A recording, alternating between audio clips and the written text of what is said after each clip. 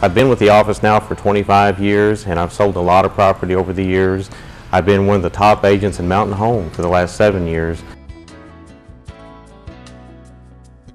The biggest number one thing that people do as a mistake is they overprice their homes.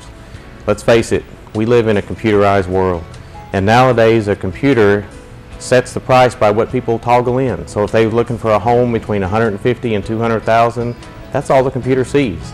If you price your house at $215,000 thinking I would take $190,000, your house is not even going to be shown because the computers don't even know it's for sale. So that's one of the biggest mistakes I see people do, is overprice their house right off the bat. Then later on think, well, we can always lower it. But the longer it's on the longer that it's on the market, the harder it is to sell because it develops a stigma of being on the market for a long time. I have seen sellers list the house and they list it at a good price and immediately get a good offer. And they turn that offer down thinking we've listed our house too cheap and we have to hold out now for full price.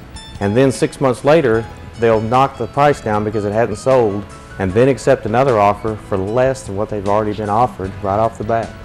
So sometimes your first offer is your best offer. A lot of sellers make the mistake of pricing a home based on their need. They need to pay off a car, they need to pay off a credit card, sometimes they even need to move out of state, and they think that they need to sell their house for enough money to buy another home somewhere else. Well, truly, the market doesn't care how much you owe on the house, it doesn't care where you're going. The market is set by what other homes around you are selling for. The market is not set by your real estate agent, it's not set by the seller, it's set by truly what it's called, it's the market. So you have to price your house according to what else has been out there for sale in the past and what's for sale right now. Truly, a buyer is going to look at other homes as soon as they leave out of your house. And when they go to this other home that's after yours, and if it's a better home, priced for less money, they're going to look at that home and compare it to your home, and they're actually going to use your home to justify that the other home is priced well. And they're going to buy the other home. And you're going to see other homes selling around your house and think, well, why isn't our house selling? Well, it's because you priced your house too high, and they're actually using your house to justify the price of the other homes around you. So it's important to price it right to begin with. I have developed over the years what I call a three-strike rule. Basically, when a buyer walks into a house, sooner or later they're going to find something they don't like. Every house has got a strike. So don't feel bad if your house has something that you think somebody's going to have an objection to. It's when they see two strikes, something else they don't like, that's when they start looking the house over really hard. As soon as they find that third strike, most of the time, they're gone. So I have a three-strike rule saying that if there's three things somebody doesn't like, we need to try to eliminate some of those problems. It could be a two-bedroom house instead of a three. That could be a strike. Some strikes you can't change. So all you can change is the price to make it more appealing. Some homes will have a steep driveway, but some homes will have a bad odor. They'll have a little dog yapping inside. Sometimes they'll have a mark on the wall that can be fixed with paint. So many of the strikes can be fixed. And so at Gilbert Realty, we are a team of professionals that we help guide you through what you need to do to get your house sold and eliminate as many strikes as possible. The advantage of selling a house in this market right now is that you have all the power when you get your house sold. You may sell your house right now for a little less than what it was worth a year or two ago, but consider this, once you have the money in your hand, then you have the buying power of the whole market. Go out there and find a good buy on another house, and even if you're moving to another market that's higher priced than here, those homes, chances are, have gone down as much, if not more, than Mountain Home. Mountain Home really hasn't been hit as hard with prices falling as a lot of the other areas that you may be moving to. Another problem that we have is people overpricing homes and finding a buyer just by chance that happened to be the perfect home for them, and they paid close to what the seller was asking, but in this market it got to appraise. So if the other homes around you haven't sold for as high as yours, you're going to be stopped before you get very far down the loan process because the house won't appraise out. So it's hard to overprice a house in this market and get away with it. Any buyer, when they buy a home, they're going to do it by comparison. They're not going to look at one home and then say, where do I sign? They're going to look at every home they can find, and there's going to be 3 or 4 of the top buys out there, and that's the ones they're going to choose from every time. And once you have your home priced right, one of the biggest suggestions that I make is for the seller to get out of the house. I know you want people to see your house, and you want them to see all the nice features you have, and that's why you think that you need to be there. But what's going to happen is the buyer is going to be looking at you. They're going to be afraid to look in your closets because you're hanging right over their shoulder. They're going to be talking about grandkids or maybe where you're going to move to.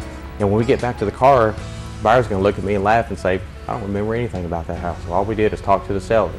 And they rule it out because they don't remember anything about it. So I want that seller or that buyer to feel at ease that they can look in the closets. In fact, I want the buyer to say, I don't like the color of that paint, because then I can mentally say, we can change that paint. What color would you rather have there?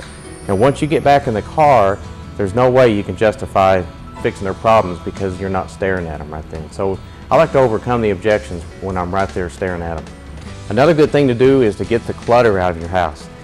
A lot of pictures on the walls of grandkids, I know it's important for you, but it distracts a buyer. It feels to them like it's not their home. They can't visualize themselves living there. So if you need to rent a storage unit, put some of the things in storage, declutter the house, declutter the closets, the garage, the crawl space, anything that tends to make the house look smaller. It would really help to get those things cleaned up.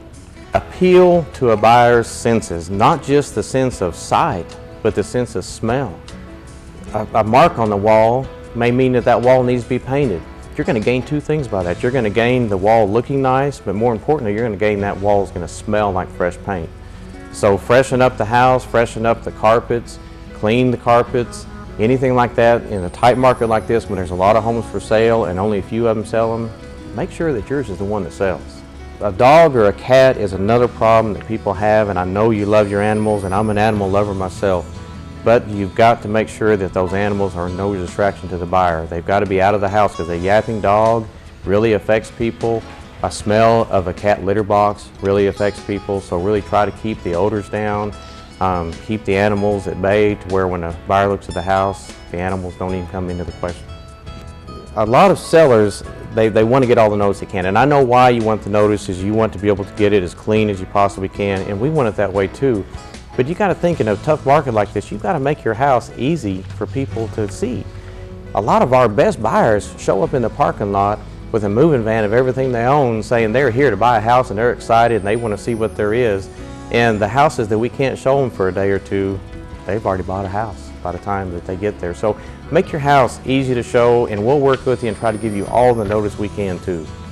The last thing I can do to give you some words of advice and wisdom in selling your house, choose your real estate company very, very carefully. Gilbert Realty has a team of well-trained agents. We have training seminars, we have videos, we know how to price houses right, we know how to market them correctly. We're the most aggressive on the internet. And when you tie your house up with a real estate company, it may not sell, and you may go through the best time of the year with somebody that is not working it correctly. So choose correctly. Have one of our agents out, interview us, and we'll show you what we do to get the job done.